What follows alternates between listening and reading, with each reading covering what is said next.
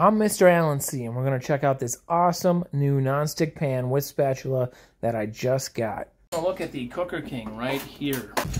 Wow, this looks so nice. And here's what I'm finding in the box. We got a heavy-duty handle. We have a tool with 2 different screwdriver tips, a really nice spatula included. We needed a new one.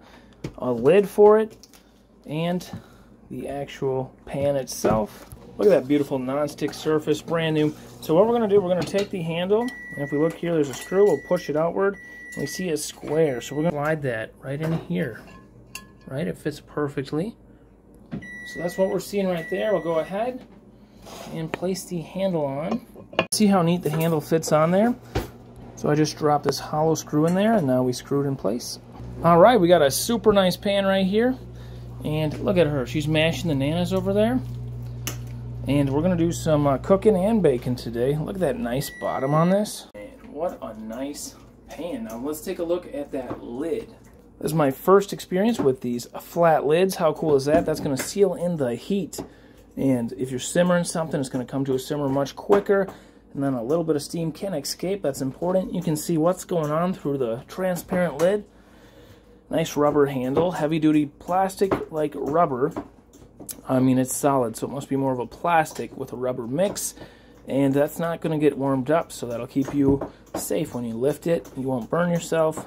Then the icing on the cake, they throw in this spatula. How cool is that? In doubt, they got the Cooker King Cookware instruction manual.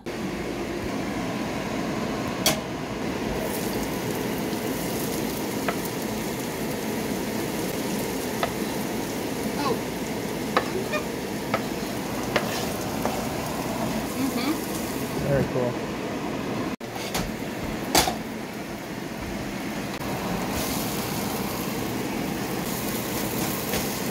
She's doing something over here. Look at that girl.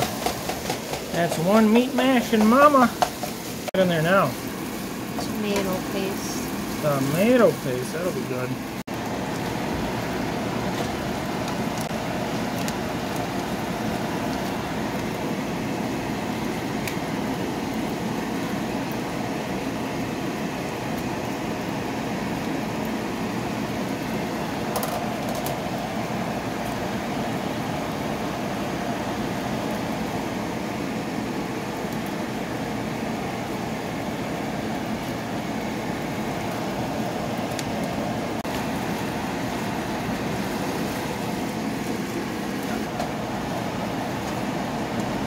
I call that blob. I call that piece.